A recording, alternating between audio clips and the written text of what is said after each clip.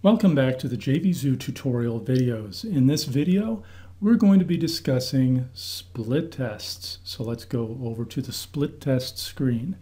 This allows you to set up a split test between multiple sales pages for the same item. As we can see in the description here, it allows you to see how effective 2 or more sales pages are at getting visitors to buy. It will show a visitor to page A and a visitor to page B and what percentage they buy. Split test metrics for clicks and visitors are updated every 5 minutes.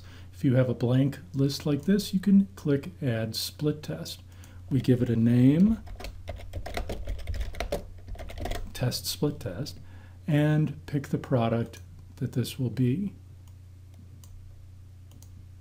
Let's go to Graphics Booster Personal Usage License. This percent is how many percent you want of visitors to go to that page.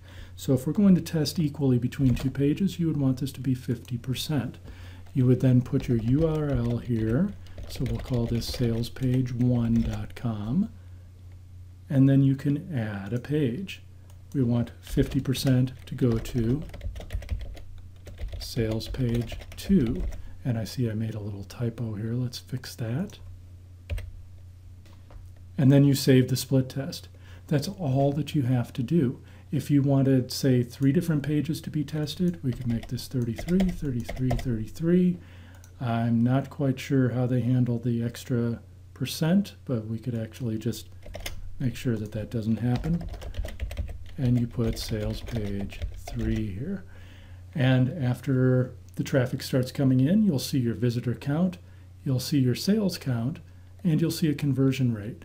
And the best sales count and conversion rate wins. That's how you can test different sales pages with the JVZoo split test.